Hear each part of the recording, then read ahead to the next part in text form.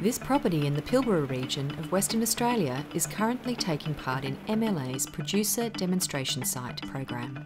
As part of the program, producers Murray and Aticia Grey are looking at the effects, including the cost benefits of phosphorus supplementation on the productivity of heifers in the Pilbara region of Western Australia. We're quite interested in the benefits of feeding phosphorus, knowing that we have a low phosphorus level in a lot of our plants, and we're looking to really make some gains in our fertility of our cattle. So the genetic fertility is one thing, but that's really got to be partnered with good nutrition. Our maiden heifer calving percentage has sort of been around 60 to 63%. We'd be looking to get an improvement of that up to and around 80% through this phosphorus trial. Phosphorus is a pretty critical element in the diet of cattle. It affects a whole range of things, including growth and fertility, reproduction. One of the biggest problems we have with phosphorus is cattle will actively seek out phosphorus if they are deficient in it. One of the most readily available sources of it, if they haven't got a supplement available, is actually bones from carcasses.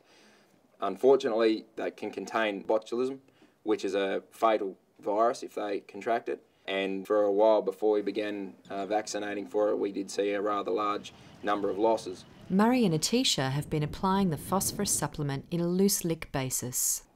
Optimal daily intake for phosphorus in the lick that we're using is 40 grams a day. We have had a bit of trouble in getting that intake. We've been adding quite a lot of molasses to the mix to keep that daily intake up. Glenflorrie Station is 197,000 hectares. Murray and Aticia also sublease about half of their neighbour's property, so they're managing 2,500 Brahman breeder females with followers, totalling around 6,000 head of cattle across 3,200 square kilometres. For this trial, we need to be getting the cattle in regularly to be able to check their phosphorus levels and the effects that it's having on it. In this instance, the mustering we've been doing, we were taking the cattle off the phosphorus lick and we'll move some cattle onto a urea lick and others off supplement altogether. Taking blood samples to check the phosphorus levels and feces samples. We've been preg testing them as well. We'll be checking how the phosphorus levels affect their pregnancy status and their reconception status as well. In this muster, there are two different groups of cattle. One group has been receiving supplementation since the start of June, and the other group have received no supplementation. The red and blue mob we're processing at the moment. They were the mob that were not on supplement over the green feed period. We are separating them out, the reds from the blues.